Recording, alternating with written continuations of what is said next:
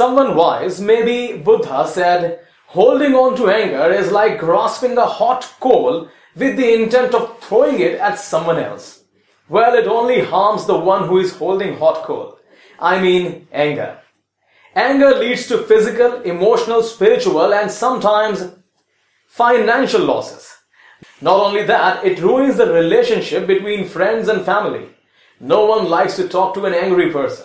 In this video, I will share with you a simple, powerful, and very effective anger management technique that I use in my life. Let's get started.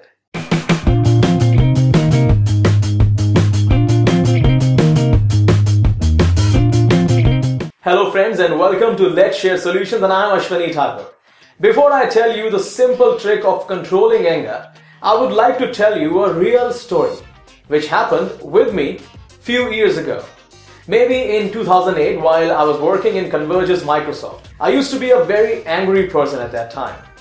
One day it was Holi festival, and if you're not aware, Holi is a Hindu festival in which people put colors on each other.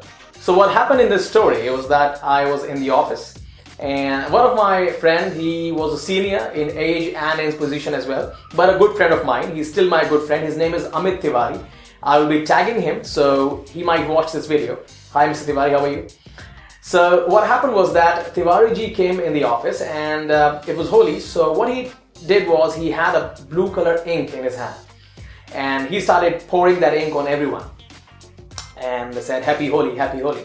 I was wearing a very nice new light colored shirt that day. So I just told him, Mr. Tiwari, don't you throw that blue color on me. And before I could say anything else, he just poured that blue color on my shirt. I instantly reacted. I was so angry on him. I said that, what is this? If you were not my friend, I would have gone to the HR. And this and that, I started, and he, on the other hand, said, okay, if you want to go to the HR, please go ahead. And he was like, enjoying. It's Holi. It's a festive day. There were other people also, but those people did not react as I did. They were just like, oh, what did you do, sir? This was not good. Things like that. But I was the one who became angry. What happened was that after a few minutes, while we sat down, I was working, I saw that that color disappeared. So actually, it was a color, special color, which would disappear after a few minutes. And I was like, oh my God, why did I do that? No one reacted. I was the one who reacted because I could not control my anger. Okay, so that's the story. And I'm relating this story with the trick that I've learned. And this trick is not learned because of this incident. I'm just relating it to that. And let me tell you, since the time I'm using this trick, I have avoided a lot of not so good incidents which would have added in my life. So the trick is simple. First of all, understand that anger is a reaction. It's like a trigger. And this reaction occurs instantly when something unpleasing happens with us. Something that we don't like, for example, the blue color on my new shirt. So all you have to do is, whenever something happens in your life which is not pleasing to you, which means you know this is something that will lead to anger, just ask yourself to wait for 10 minutes. Don't tell yourself to keep calm. Don't tell yourself that it's okay.